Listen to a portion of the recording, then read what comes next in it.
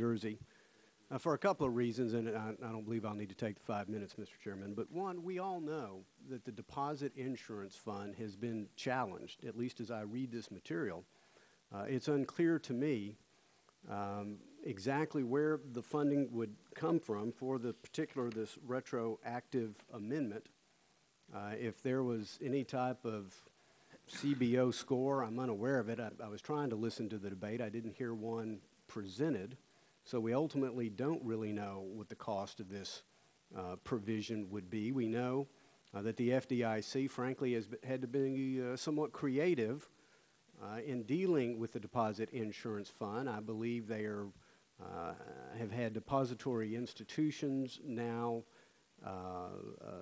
put in, I think, 3 years of assessments in advance. So here we have a fund that is challenged, not unlike just about every other government insurance fund we know. And here we're going to add yet one more financial burden.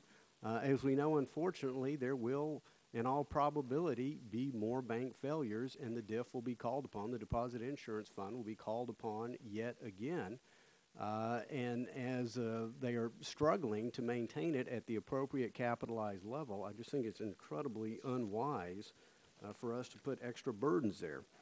The second point I would make on the tag is, again, programs that were meant for a moment, an emergency calling for financial stability, does not necessarily equate into programs that we ought to enact in perpetuity. We still have a recession. Everybody knows that we still have one of the highest unemployment rates in a quarter of a century. But the financial stability component that was so vivid in September of '08, that moment has passed. And again, if we haven't, I would agree that a specific separate hearing on these provisions would be called for. And then I guess I'm just somewhat curious, Mr. Chairman, going forward, because I heard you say, I believe, that we will be following the parliamentary procedure and rules of the House, but just for point of clarification, I'm just curious about how, if these provisions were not either in the Senate-based bill or the House-based bill, what is the scope by which the chairman is using, what basis that this is? If the gentleman will yield, I will say it again. I apologize if I was mumbling, because I've said it twice. And it was the ruling I gave when the gentleman from California's amendment was challenged.